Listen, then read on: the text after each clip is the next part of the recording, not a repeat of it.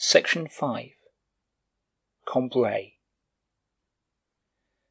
Combray at a distance, from a 20-mile radius, as we used to see it from the railway when we arrived there every year in Holy Week, was no more than a church epitomizing the town, representing it, speaking of it and for it to the horizon, and as one drew near, gathering close about its long, dark cloak, sheltering from the wind on the open plain, as a shepherd gathers his sheep, the woolly grey backs of its flocking houses, which a fragment of its medieval ramparts enclosed here and there, in an outline as scrupulously circular as that of a little town in a primitive painting.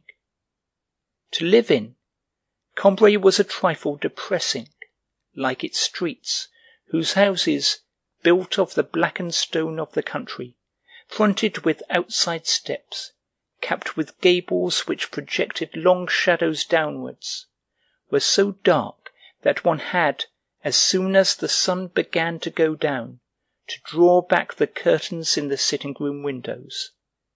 Streets with the solemn names of saints, not a few of whom figured in the history of the early lords of Combray, such as the Rue Saint-Hilaire, the Rue Saint-Jacques, in which my aunt's house stood, the Rue Saint-Hildegarde, which ran past her railings, and the Rue du Saint-Esprit, onto which the little garden gate opened.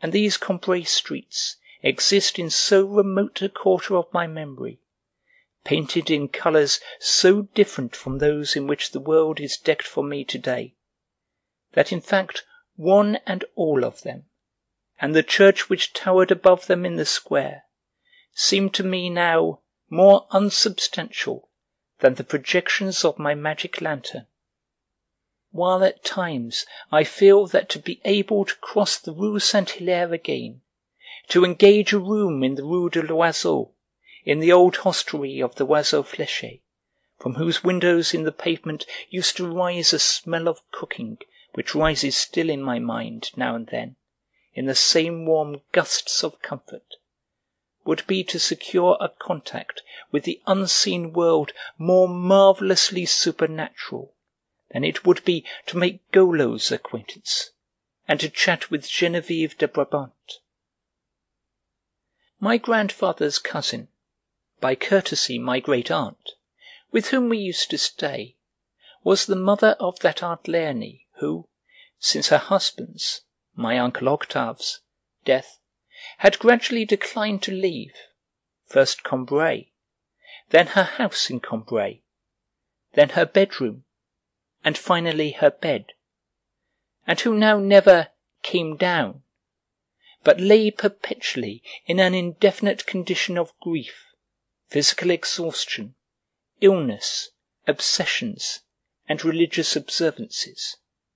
Her own room looked out over the Rue Saint-Jacques, which ran a long way further to end in the Grand Pré, as distinct from the Petit Pré, a green space in the centre of the town where three streets met, and which, monotonous and grey, with the 3 high steps of stone before almost every one of its doors, seemed like a deep furrow cut by some sculptor of Gothic images in the very block of stone out of which he had fashioned a Calvary or a crib. My aunt's life was now practically confined to 2 adjoining rooms, in one of which she would rest in the afternoon while they aired the other. They were rooms of that country order which, just as in certain climes whole tracts of air or ocean are illuminated or scented by myriads of protozoa which we cannot see, fascinate our sense of smell with the countless odours springing from their own special virtues, wisdom, habits, a whole secret system of life, invisible, superabundant, and profoundly moral, which their atmosphere holds in solution, smells natural enough indeed, and coloured by circumstances as are those of the neighbouring countryside, but already humanized, domesticated, confined, an exquisite, skilful, limpid jelly, blending all the fruits of the season which have left the orchard for the storeroom, smells changing with the year, but plenishing, domestic smells, which compensate for the sharpness of hoarfrost with the sweet savour of warm bread, smells lazy and punctual as a village clock, roving smells, pious smells, rejoicing in a peace which brings only an increase of anxiety, and in a prosiness which serves as a deep source of poetry to the stranger who passes through their midst without having lived amongst them. The air of those rooms was saturated with a fine bouquet of a silence so nourishing, so succulent, that I could not enter them without a sort of greedy enjoyment, particularly on those first mornings, chilly still, of the Easter holidays, when I could taste it more fully, because I had just arrived then at Combray. Before I went in to wish my aunt good day, I would be kept waiting a little time in the outer room, where the sun, a wintry sun still, had crept in to warm itself before the fire, lighted already between its two brick sides, and plastering all the room and everything in it with a smell of soot, making the room like one of those great open hearths which one finds in the country, or one of the canopied mantelpieces in old castles, under which one sits hoping that in the world outside it is raining or snowing, hoping almost for a catastrophic deluge to add the romance of shelter and security to the comfort of a snug retreat.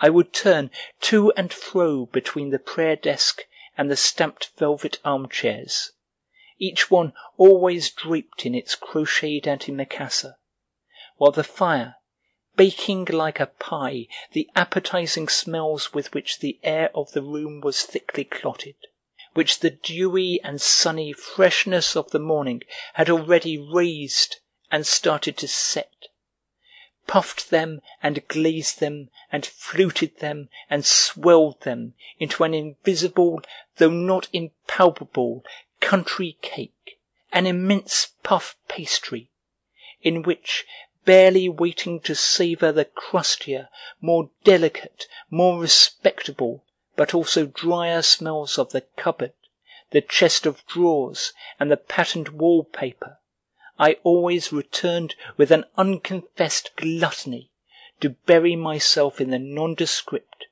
resinous, dull, indigestible, and fruity smell of the flowered quilt. In the next room I could hear my aunt talking quietly to herself. She never spoke, save in low tones, because she believed that there was something broken in her head, and floating loose there, which she might displace by talking too loud. But she never remained for long, even when alone, without saying something, because she believed that it was good for her throat, and that by keeping the blood there in circulation it would make less frequent the chokings and other pains to which she was liable.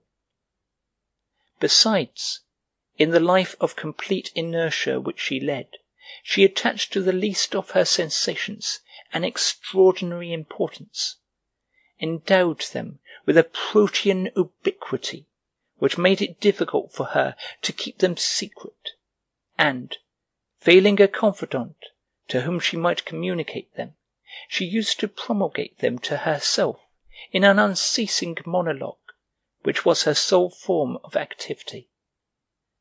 Unfortunately, having formed the habit of thinking aloud, she did not always take care to see that there was no one in the adjoining room, and I would often hear her saying to herself, "I must not forget that I never slept a wink," for never sleeping a wink was her great claim to distinction, and one admitted and respected in our household vocabulary.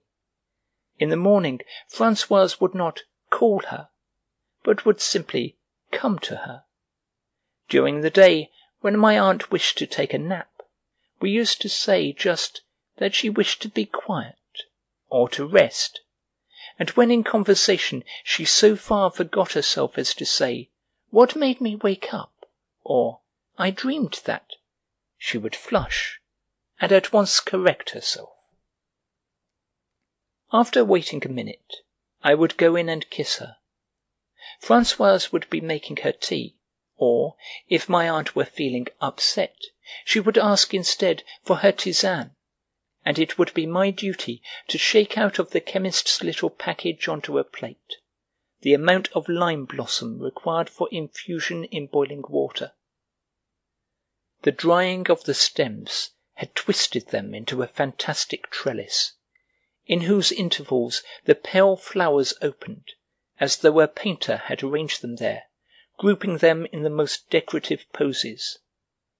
The leaves, which had lost or altered their own appearance, assumed those instead of the most incongruous things imaginable, as though the transparent wings of flies, or the blank sides of labels, or the petals of roses had been collected and pounded, or interwoven as birds weave the material for their nests.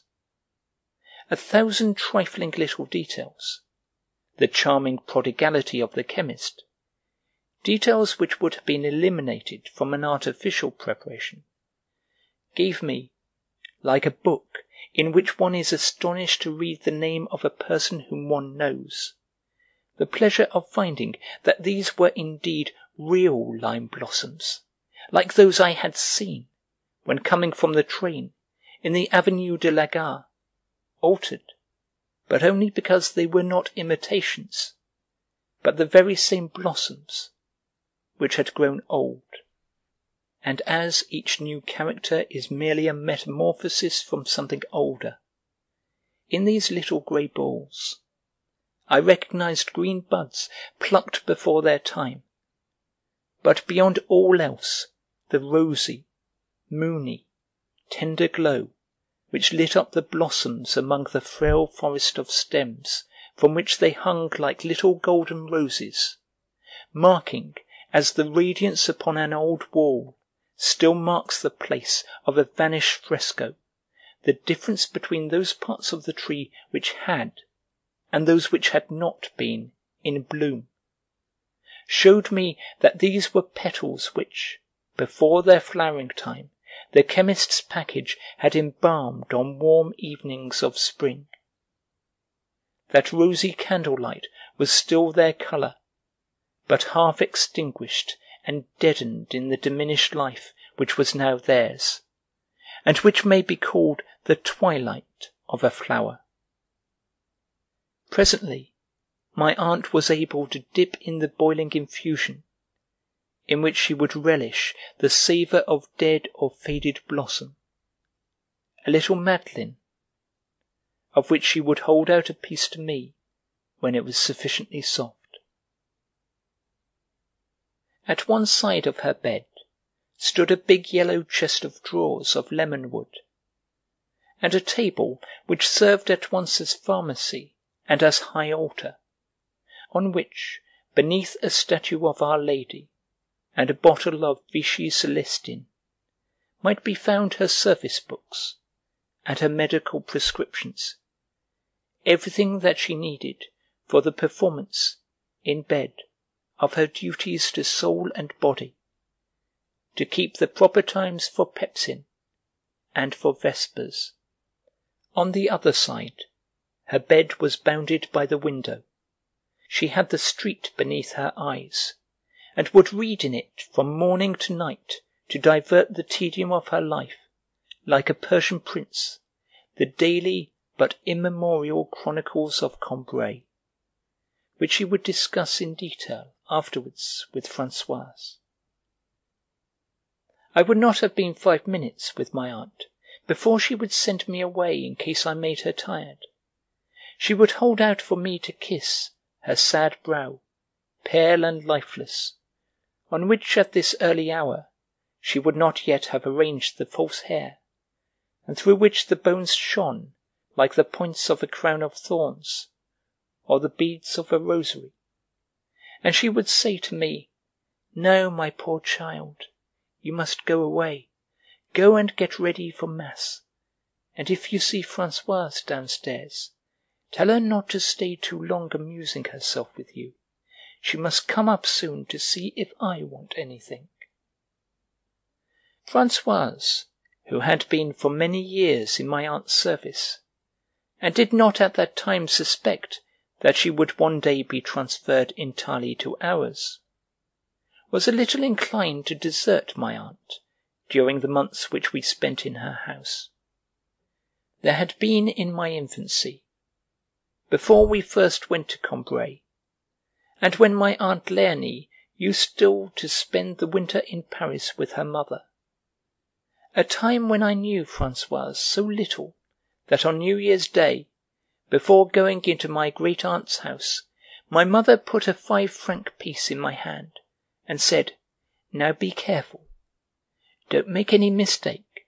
Wait until you hear me say, 'Good morning, Françoise,' and I touch your arm before you give it to her." No sooner had we arrived in my aunt's dark hall than we saw in the gloom, beneath the frills of a snowy cap as stiff and fragile as if it had been made of spun sugar, the concentric waves of the smile of anticipatory gratitude. It was Françoise, motionless and erect, framed in the small doorway of the corridor like the statue of a saint in its niche.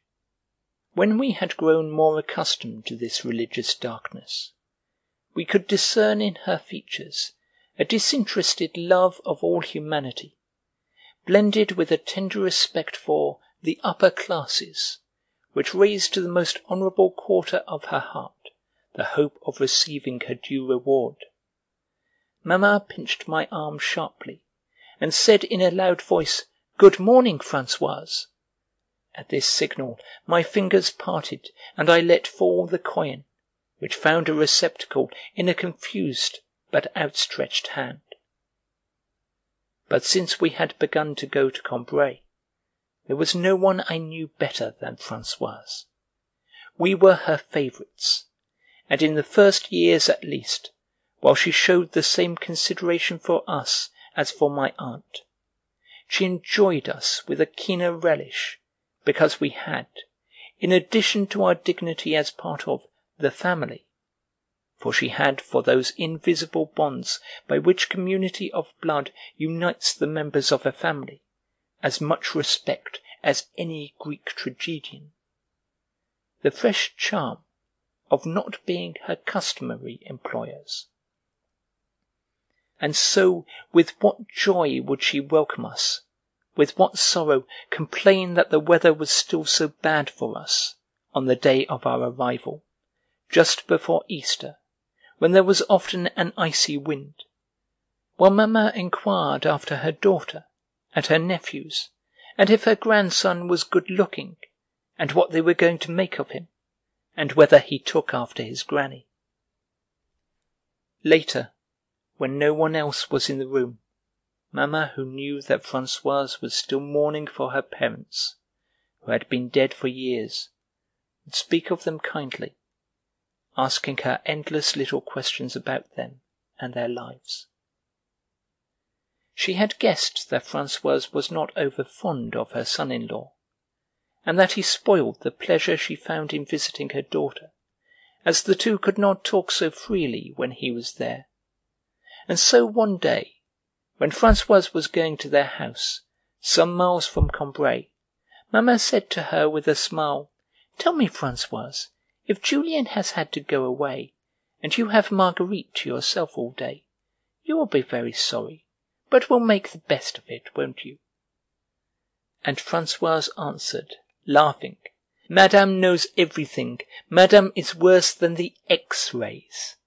She pronounced X with an affectation of difficulty, and with a smile in deprecation of her, an unlettered woman's, daring to employ a scientific term. "They brought here for Madame Octave, which see what is in your heart." And she went off, disturbed that any one should be caring about her, perhaps anxious that we should not see her in tears. Mamma was the first person who had given her the pleasure of feeling that her peasant existence, with its simple joys and sorrows, might offer some interest, might be a source of grief or pleasure to someone other than herself. My aunt resigned herself to doing without Françoise to some extent during our visits, knowing how much my mother appreciated the services of so active and intelligent a maid, one who looked as smart at 5 o'clock in the morning in her kitchen, under a cap whose stiff and dazzling frills seemed to be made of porcelain, as when dressed for church-going, who did everything in the right way, who toiled like a horse, whether she was well or ill, but without noise, without the appearance of doing anything.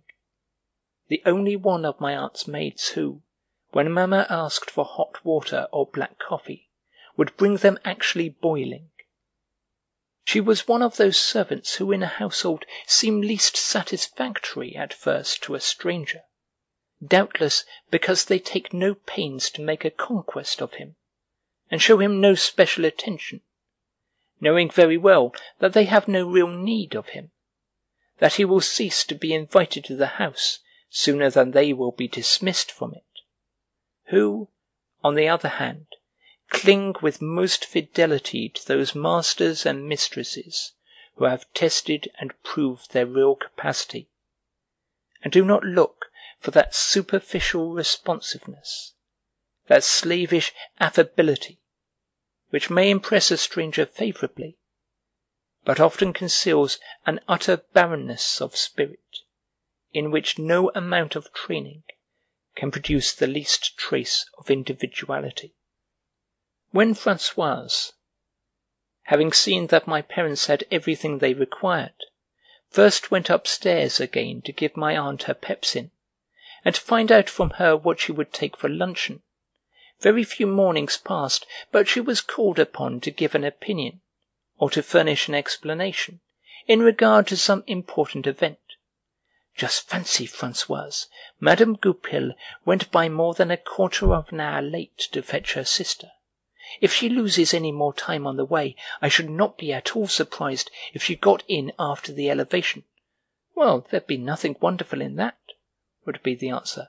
Or, Françoise, if you had come in 5 minutes ago, you would have seen Madame Imbert go past with some asparagus twice the size of what Mother Callot has. Do try to find out from her cook where she got them. You know you've been putting asparagus in all your sauces this spring. You might be able to get some like these for our visitors. I shouldn't be surprised if they came from the curé's, Françoise would say. And, I'm sure you wouldn't, my poor Françoise, my aunt would reply, raising her shoulders. From the curé's, indeed. You know quite well that he can never grow anything but wretched little twigs of asparagus. Not asparagus at all. I tell you, these ones were as thick as my arm. Not your arm, of course, but my poor arm, which has grown so much thinner again this year. Or, Françoise, didn't you hear that bell just now? It split my head. No, Madame Octave. Ah, poor girl, your skull must be very thick. You may thank God for that. It was Maguelone, come to fetch Dr. Pipereau. He came out with her at once, and they went off along the Rue de l'Oiseau. There must be some child ill. Oh dear, dear, the poor little creature, would come with a sigh from Françoise, who could not hear of any calamity befalling a person unknown to her, even in some distant part of the world, without beginning to lament. Or, Françoise, for whom did they toll the passing bell just now? Oh dear, of course, it would be for Madame Rousseau. And to think that I had forgotten that she passed away the other night. Indeed, it is time the Lord called me home too. I don't know what has become of my head since I lost my poor Octave. But I am wasting your time, my good girl. Indeed, no, Madame Octave, my time is not so precious. Whoever made our time didn't sell it to us. I am just going to see that my fire hasn't gone out. In this way, Françoise and my aunt made a critical valuation between them in the course of these morning sessions, of the earliest happenings of the day. But sometimes these happenings assumed so mysterious or so alarming an air that my aunt felt she could not wait until it was time for Françoise to come upstairs, and then a formidable and quadruple peal would resound through the house. "But, Madame Octave, it is not time for your pepsin," Françoise would begin. "Are you feeling faint?" "No, thank you, Françoise," my aunt would reply. "That is to say, yes, for you know well that there is very seldom a time when I don't feel faint. One day I shall pass away like Madame Rousseau, before I know where I am. But that is not why I rang. Would you believe that I have just seen, as plainly as I see you, Madame Goupil with a little girl I didn't know at all? Run and get a pennyworth of salt from Camus. It's not often that Théodore can't tell you who a person is." "But that must be Monsieur Poupin's daughter," Françoise would say, preferring to stick to an immediate explanation, since she had been perhaps twice already into Camus's shop that morning. "Monsieur Poupin's daughter? Oh, that's a likely story, my poor Françoise. Do you think I should not have recognized Monsieur Poupin's daughter?" "But I don't mean the big one, Madame Octave. I mean the little girl, the one who goes to school at Joy. I seem to have seen her once already this morning." "Oh, if that's what it is," my aunt would say, "she must have come over for the holidays. Yes, that is it. No need to ask, she will have come over for the holidays. But then we shall soon see Madame Sazerat come along and ring her sister's doorbell for her luncheon. That will be it. I saw the boy from Galopin's go by with a tart. You will see that the tart was for Madame Goupil. Once Madame Goupil has anyone in the house, Madame Octave, you won't be long in seeing all her folk going into their luncheon there, for it's not so early as it was," would be the answer, for Françoise, who was anxious to retire downstairs to look after our own meal, was not sorry to leave my aunt with the prospect of such a distraction. "Oh, not before midday," my aunt would reply in a tone of resignation, darting an uneasy glance at the clock, but stealthily, so as not to let it be seen that she, who had renounced all earthly joys, yet found a keen satisfaction in learning that Madame Goupil was expecting company to luncheon, though, alas, she must wait a little more than an hour still before enjoying the spectacle. "And it will come in the middle of my luncheon," she would murmur to herself. Her luncheon was such a distraction in itself that she did not like any other to come at the same time. "At least you will not forget to give me my creamed eggs on one of the flat plates." These were the only plates which had pictures on them, and my aunt used to amuse herself at every meal by reading the description on whichever might have been sent up to her. She would put on her spectacles and spell out, "Ali Baba and the 40 Thieves, Aladdin, or the Wonderful Lamp," and smile, and say, "Very good indeed. I may as well go across to Camus," Françoise would hazard, seeing that my aunt had no longer any intention of sending her there. "No, no, it's not worth while now. It's certain to be the Poupin girl. My poor Françoise, I'm sorry to have made you come upstairs for nothing." But it was not for nothing, as my aunt well knew, that she had rung for Françoise, since at Combray a person whom one didn't know at all was as incredible a being as any mythological deity, and it was apt to be forgotten that after each occasion on which there had appeared in the Rue du Saint-Esprit or in the square one of these bewildering phenomena, careful and exhaustive researches had invariably reduced the fabulous monster to the proportions of a person whom one did know, either personally or in the abstract, in his or her civil status, as being more or less closely related to some family in Combray. It would turn out to be Madame Sauton's son discharged from the army, or the Abbé Perdreau's niece, come home from her convent, or the curé's brother, a tax collector at Châteaudun, who had just retired on a pension or had come over to Combray for the holidays. On first noticing them, you have been impressed by the thought that there might be in Combray people whom you didn't know at all, simply because you had failed to recognize or identify them at once. And yet long beforehand, Madame Sauton and the curé had given warning that they expected there strangers. In the evening, when I came in and went upstairs to tell my aunt the incidents of our walk, if I was rash enough to say to her that we had passed, near the Pont Vieux, a man whom my grandfather didn't know. "A man grandfather didn't know at all?" she would exclaim. "That's a likely story." None the less, she would be a little disturbed by the news. She would wish to have the details correctly. And so my grandfather would be summoned. "Who can it have been that you passed near the Pont Vieux, uncle? A man you didn't know at all?" "Why, of course I did," my grandfather would answer. "It was Prosper, Madame Berlebeuf's gardener's brother." "Ah, well," my aunt would say, calm again but slightly flushed still, "and the boy told me that you had passed a man you didn't know at all."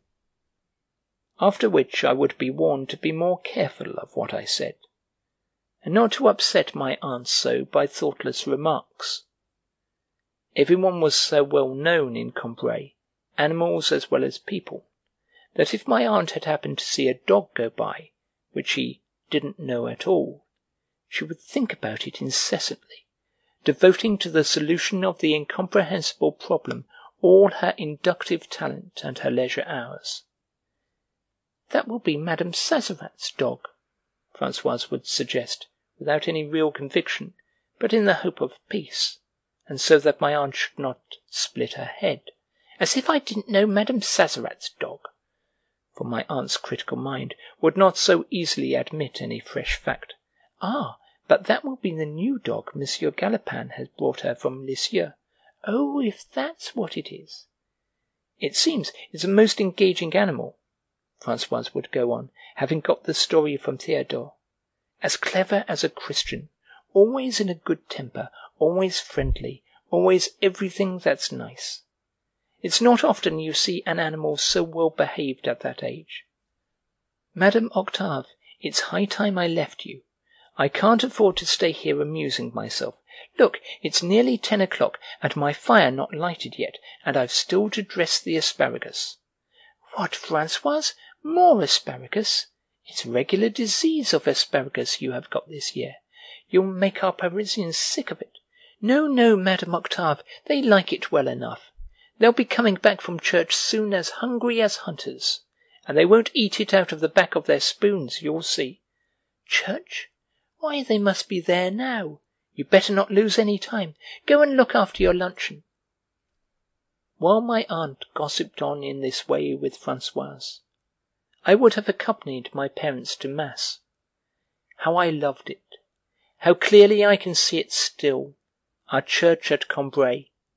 The old porch by which we went in, black and full of holes as a colander, was worn out of shape and deeply furrowed at the sides, as also was the holy water stoop to which it led us, just as if the gentle grazing touch of the cloaks of peasant women going into the church, and of their fingers dipping into the water, had managed by age-long repetition to acquire a destructive force, to impress itself on the stone, to carve ruts in it like those made by cart-wheels upon stone gate-posts, against which they are driven every day. Its memorial stones, beneath which the noble dust of the abbots of Combray, who were buried there, furnished the choir with a sort of spiritual pavement, were themselves no longer hard and lifeless matter, for time had softened and sweetened them, and had made them melt like honey and flow beyond their proper margins, either surging out in a milky, frothing wave, washing from its place a florid Gothic capital, drowning the white violets of the marble floor, or else reabsorbed into their limits, contracting still further a crabbed Latin inscription, bringing a fresh touch of fantasy into the arrangement of its curtailed characters, closing together 2 letters of some word of which the rest were disproportionately scattered. Its windows were never so brilliant as on days when the sun scarcely shone, so that if it was dull outside, you might be certain of fine weather in church. One of them was filled from top to bottom by a solitary figure, like the king on a playing card, who lived up there beneath his canopy of stone, between earth and heaven, and in the blue light of its slanting shadow, on weekdays sometimes, at noon, when there was no service, at one of those rare moments when the airy, empty church, more human somehow, and more luxurious, with the sun showing off all its rich furnishings, seemed to have almost a habitable air, like the whole, all sculptured stone and painted glass, of some medieval mansion. You might see Madame Sazerat kneel for an instant, laying down on the chair beside her own a neatly corded parcel of little cakes which she had just bought at the baker's and was taking home for her luncheon. In another, a mountain of rosy snow, at whose foot a battle was being fought, seemed to have frozen the window also, which it swelled and distorted with its cloudy sleet, like a pane to which snowflakes have drifted and clung, but flakes illumined by a sunrise, the same doubtless which purpled the reredos of the altar with tints so fresh that they seemed rather to be thrown on it for a moment by a light shining from outside and shortly to be extinguished, than painted and permanently fastened on the stone. And all of them were so old that you could see here and there the silvery antiquity sparkling with the dust of centuries, and showing in its threadbare brilliance the very chords of their lovely tapestry of glass. There was one among them which was a tall panel composed of 100 little rectangular windows, of blue principally, like a great game of patience, of the kind planned to beguile King Charles VI, but, either because a ray of sunlight had gleamed through it, or because my own shifting vision had drawn across the window, whose colours died away and were rekindled by turns, a rare and transient fire. The next instant it had taken on all the iridescence of a peacock's tail, then shook and wavered in a flaming and fantastic shower, distilled and dropping from the groin of the dark and rocky vault down the moist walls, as though it were along the bed of some rainbow grotto of sinuous stalactites that I was following my parents, who marched before me, their prayer-books clasped in their hands. A moment later the little lozenge windows had put on the deep transparence, the unbreakable hardness of sapphires clustered on some enormous breastplate, but beyond which could be distinguished, dearer than all such treasures, a fleeting smile from the sun, which could be seen and felt as well here, in the blue and gentle flood in which it washed the masonry, as on the pavement of the square or the straw of the market-place, and even on our first Sundays, when we came down before Easter, it would console me for the blackness and bareness of the earth outside, by making burst into blossom, as in some springtime in old history among the airs of St. Louis, this dazzling and gilded carpet of forget-me-nots in glass. 2 tapestries of high warp represented the coronation of Esther, in which tradition would have it that the weaver had given to Ahasuerus the features of one of the kings of France, and to Esther those of a lady of Guermantes whose lover he had been. Their colours had melted into one another, so as to add expression, relief, light to the pictures. A touch of red over the lips of Esther had strayed beyond their outline. The yellow on her dress was spread with such unctuous plumpness as to have acquired a kind of solidity, and stood boldly out from the receding atmosphere, while the green of the trees, which was still bright in silk and wool among the lower parts of the panel, but had quite gone at the top, separated in a paler scheme, above the dark trunks, the yellowing upper branches, tanned and half obliterated by the sharp though sidelong rays of an invisible sun. All these things, and, still more than these, the treasures which had come to the church from personages who to me were almost legendary figures, such as the golden cross wrought, it was said, by Saint Éloi, and presented by Dagobert, and the tombs of the sons of Louis the Germanic, in porphyry and enamelled copper, because of which I used to go forward into the church when we were making our way to our chairs as into a fairy-haunted valley, where the rustic sees with amazement on a rock, a tree, a marsh, the tangible proofs of the little people's supernatural passage.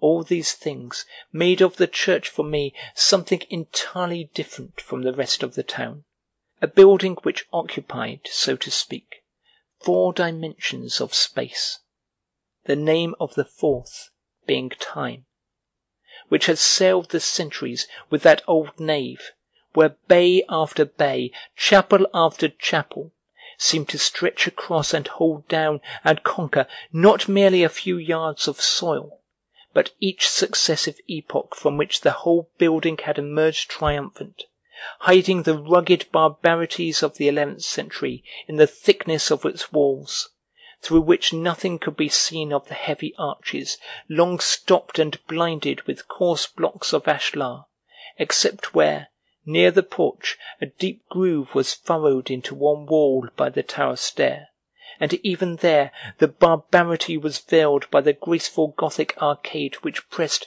coquettishly upon it, like a row of grown-up sisters who, to hide him from the eyes of strangers, arranged themselves smilingly in front of a countrified, unmannerly, and ill-dressed younger brother, rearing into the sky above the square a tower which had looked down upon St. Louis, and seemed to behold him still, and thrusting down with its crypt into the blackness of a Merovingian night, through which, guiding us with groping fingertips beneath the shadowy vault, ribbed strongly as an immense bat's wing of stone, Theodore or his sister would light up for us with a candle the tomb of Sigebert's little daughter, in which a deep hole, like the bed of a fossil, had been bored, or so it was said, by a crystal lamp, which, on the night when the Frankish princess was murdered, had left, of its own accord, the golden chains by which it was suspended where the apse is today,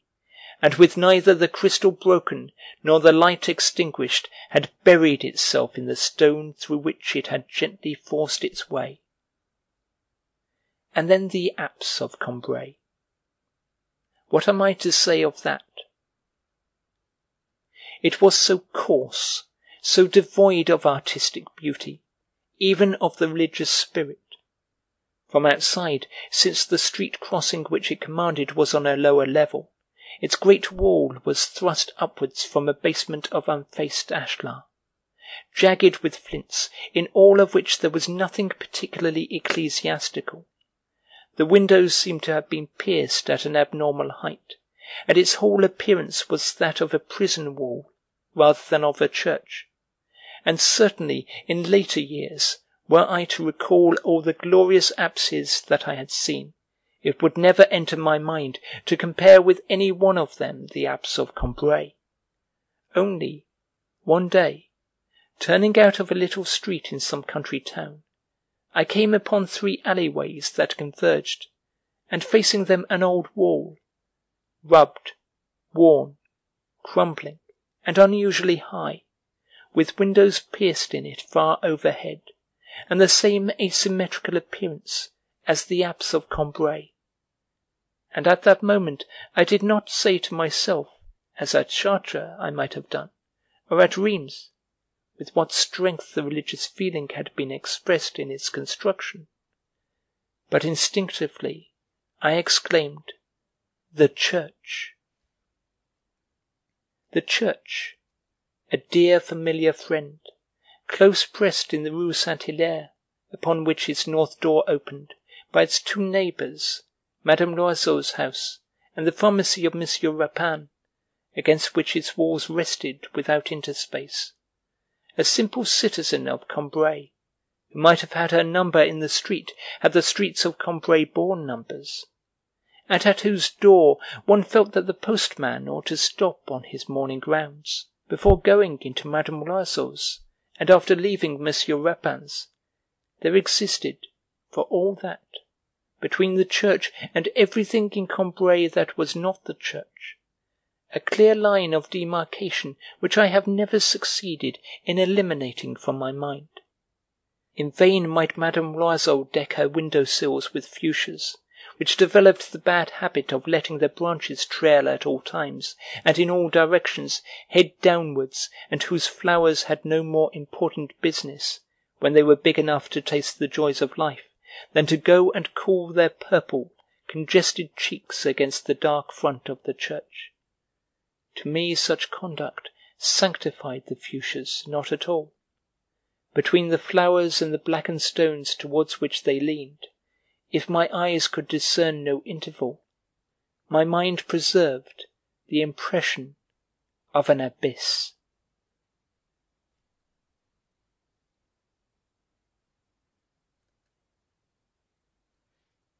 End of section 5.